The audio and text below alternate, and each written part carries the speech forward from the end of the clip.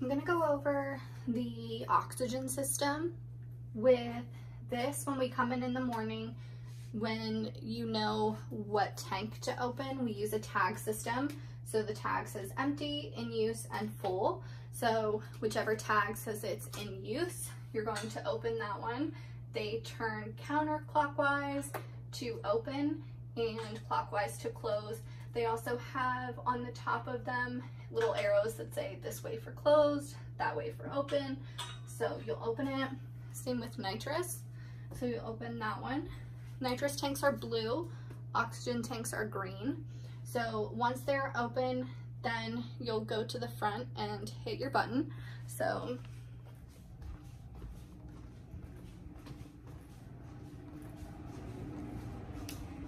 there is our button up here. So this says gas/off. Silence is for if the tanks are going off. So you're gonna touch it and then you're gonna give it a minute. It takes a second to come on. So now this is saying that our tanks are on. So we'll go back to our tanks.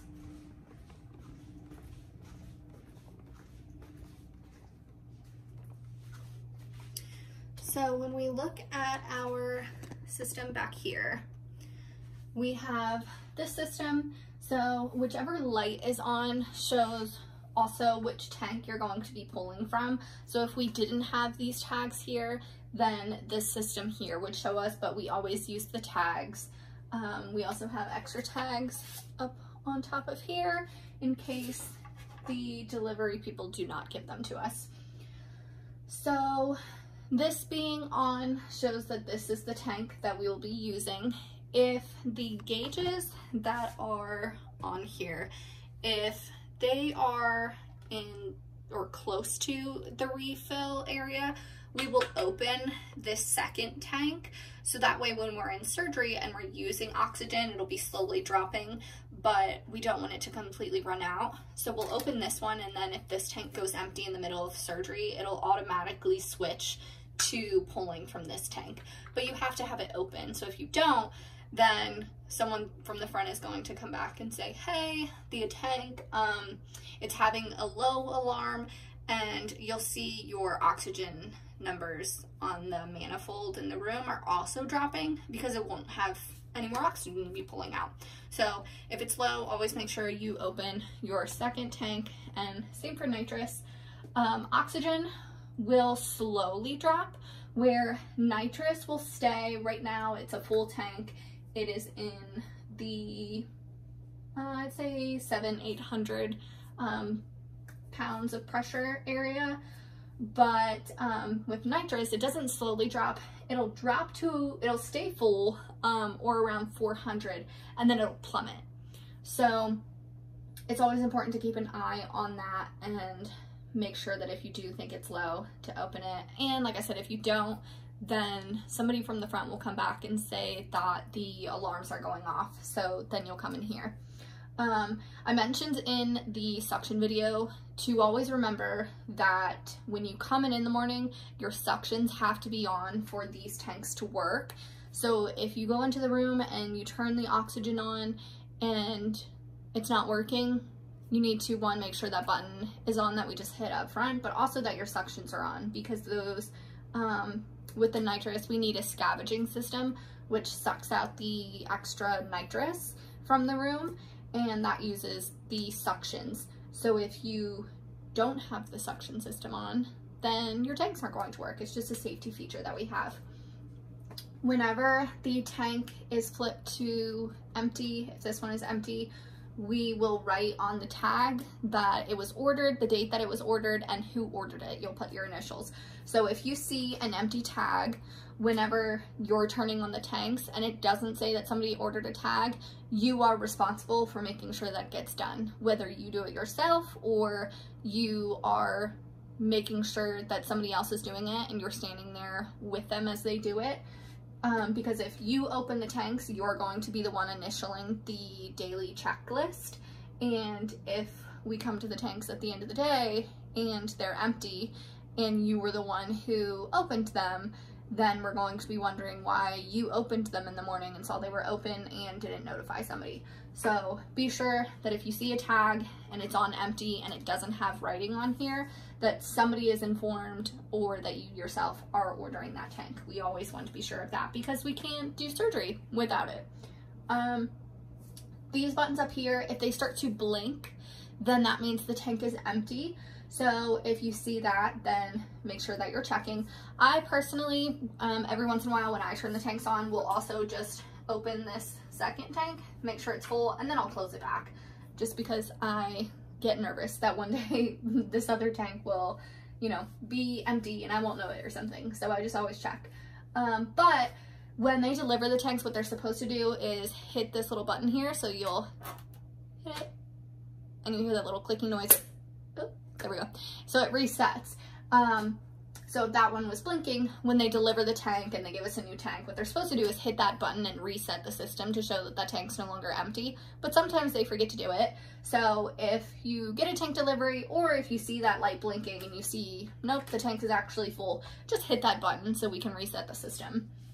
And then let's say that we have a situation, our dial here will show us our pressure level. So we want it to be in the green. When it goes low, that's what triggers the tank to switch over to the full tank. And if it's high, a lot of the times what that means is these are called regulators. So they regulate the pressure that's coming out. So if this regulator has internal pieces, you have to think it's used to constantly being under pressure. So these pieces inside of here can fail. So if you're having a tank that says it's high, majority of the time what's happening is this regulator is failing and it can't control the pressure that's coming out. So, or let's say we've had times before where this tank is empty and this tank is full, and when it goes to switch over, it gets that low alarm. When it goes to switch over, for some reason, it won't pick up this tank, so it just keeps switching back and forth, bouncing back and forth, and it can't find a tank. So what you do in that case is you turn your tanks off, make sure they're off, and then there's a little wrench down in the box. You might not be strong enough to do it. You may have to get the doctors. Like this one, for instance, I don't think I'll be able to do. Nope, can't do it. But you'll unscrew these and then you'll swap these regulators on the tank. So unscrew here, and then switch them. Because if this regulator was working on this tank, we at least know this regulator is picking up a tank. So just take this regulator and put it onto this tank. Your light system will then be swapped. So how it says right now, you're pulling from tank 2 and you're on this tank. It would still say you're pulling from tank 2 because it goes based off of your regulator. So really you would be using this tank, but you're using this line, which is for line 2. So your light will at least be backwards. But then we need to call Dalco, which is our repair people for the tanks. So then we will also request you know, them to come out as soon as possible, and you really want to be careful to then be watching the oxygen level of your tank, because at that point you only have one tank, and then since the one is empty, you also want to be calling for a refill. And then we can go into the rooms here. So in Chantilly we have, oh goodness, we have a little bit of a different setup, but the principle is the same. The manifold here is a little bit different, but otherwise it's about the same. So here ours is digital, so you'll flip this on. The system is, there we go. So we don't have the suctions on, so you can hear that it's silent. So it has a number, but we don't hear oxygen coming out. So that's what's gonna happen if you don't turn your suctions on. So what you should hear is you'll hear air flowing, but that'll be our oxygen. And then this is our nitrous. So the other thing you'll notice, a fail-safe that we have, is if the oxygen gets below a safe delivery level in combination with the nitrous, it will shut off. And we can't hear it right now because the suctions are off.